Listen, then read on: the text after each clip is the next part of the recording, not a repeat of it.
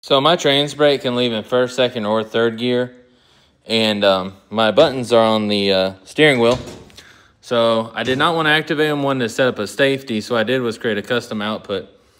This will use the Holley bump and TransBrake settings. So the way I did it is first I set my staging to single pulse, half a second. And then I went to outputs. And I created a custom PWM TransBrake output. And I have it so that when the TransBrake launch is enabled, and these two parameters are enabled, it allows me to get on the TransBrake. Reason why I have two of these is I figure if the front wheel speed sensor ever dies, then this will protect me, because when the converter flashes, it goes well above 5,500 anyways.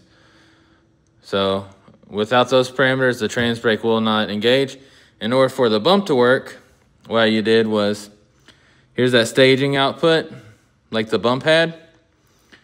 And I set to 15 Hertz. And I set it up this way. And this 50% is not quite dialed in. It'll probably be a little bit higher than that to be able to activate the brake. But that's kind of the gist of it, and it lets you do this. Simple as that.